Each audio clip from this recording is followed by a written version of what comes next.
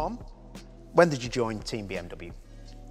So I haven't joined for very long. Obviously I came last year in 2019 and yeah, loved every second since. 2017 for me, year one.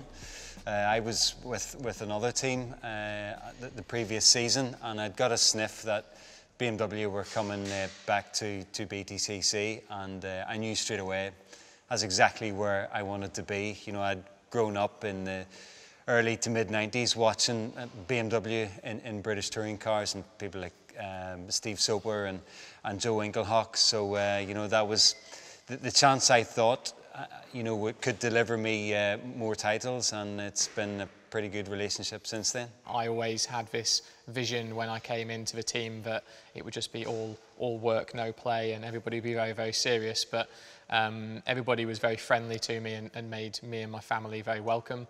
Dick Bennett has been around a long time in motorsport, and he's got such a strong history of winning in every series he's entered. And just the drive and determination to never let any stone go unturned or anything like that, it's quite remarkable. You know, genuinely, there's no bad eggs in the team. Everybody's pushing in the same direction, and we all want to win every year. You know, we want to be serial winners, not just a one-off. Tom, you've only been here for 2 years, but what is your favourite BMW ProtectX livery? Is it this one or the year before? This one blew me away. All of last year, I was on at Dick and BMW, and everybody said, oh, we've got to go black car, we've got to go black car. You know, the DTM car in Germany, the BMW had gone black, and it just looked epic. Gotta agree with Tom. This is the best looking touring car on the grid, and I think for quite some number of years. The first livery we had on the 1 Series with the ProtectX branding, I thought was stunning. You know, it was the first time we'd had the car in the iconic BMW colours, you know, the red, white and blue. But you know, I feel everything we've done since then has been an evolution, and every year we've sort of upped the game. But this has been the game changer. You know, the black car just looks mean, looks fast. What's the scariest track that we visit? And pick out a corner for me, Tom. I'm pretty sure you're going to get the same answer from both of us on this one. I don't know about you, but it's got to be Thruxton for me, and Church.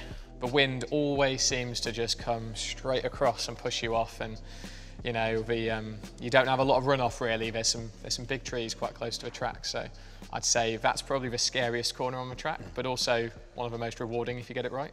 He's really selling it to me, Colin. have you got any others? I'm not going back there next year. No, we got to go there twice next year. Yeah, unfortunately. I'll pick somewhere different. I think Brands Hatch Grand Prix is a very challenging circuit. You know, we don't get to drive that layout very often, and it's the second half of the lap which is the real challenge. BMW ProtectX 1 Series or 3 Series in the wet? For me, the 3 Series. As much as the 1 Series was a fantastic car and had a very nimble and quick change of direction, in the quicker corners, and especially when it was wet, it was quite lively at the rear. So anybody that's had a bit of a moment going around a roundabout knows what that feels like. It's hard in the mouth moment. So the longer wheelbase of the 3 Series gives us a bit more stability. You know, this car really ticks all the boxes. The 3 Series that, you know, was built last year and we've developed into this year. Honestly, you know, any conditions we throw at it, it just takes it in its stride, and I feel every single race meeting we're learning more and more about it. You know, it gives us both great confidence in the wet, and you know, I have really enjoyed racing it in the wet. Had some great races at Alton Park this year, carving through the field. So, you know, it's the best race car I've ever driven, no matter what conditions we run in. So yeah, it's going to have to be the 3 Series. Lockdown. What got you through it? How was it for you? Hit me. Go on, Cole. What got me through lockdown? Eating, probably. Don't look it. There wasn't an awful lot else to do. Yeah, our day revolved heavily around meal times and how creative we could make them. And you know, I found myself looking at the clock, thinking, "Oh, it's only another 2 hours to my next meal." It wasn't an easy time for anybody. You know, I was quite lucky. I was just stuck in my house, so sadly alone. My girlfriend was all the way in Australia. Couldn't have been further away. But did mean I get to play all the Xbox I want. So no, my days really revolved around sort of speaking to my mates, playing Xbox, that sort of thing. That sort of got me through it. Let's go back. You're learning to drive and you've got to pick a competitor from the BTCC grid to be your instructor. Who do you choose, Colin? Come on. I failed my test first time. That's the worst bit of news. I failed my test twice. I passed on my third. That's even worse. We've got a winner.